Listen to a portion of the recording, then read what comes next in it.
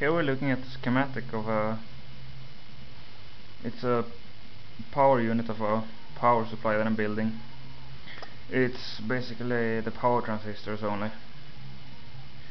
It's a double Darlington configuration to get some additional gain.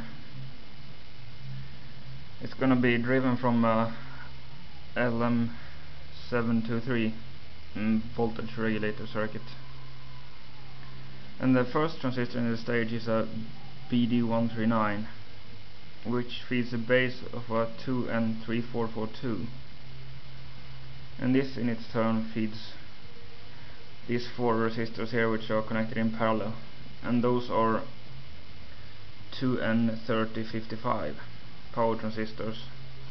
This here is also a power transistor. It can handle about the same power as the real power transistors here. And after the power transistor there's four resistors of 0.1 ohms at 5 watts to even out the load in case of any differences in the transistors. And well, it's going to be powered by or controlled by LM723, which will basically control the base here. And I've used a double Darlington configuration to take as much load of the voltage regulator as possible. And this is what it looks like in reality. Here is the BD139, which goes to the base here of the 2N3442, and here are the four power transistors and their resistors. On the other side of the heatsink I have a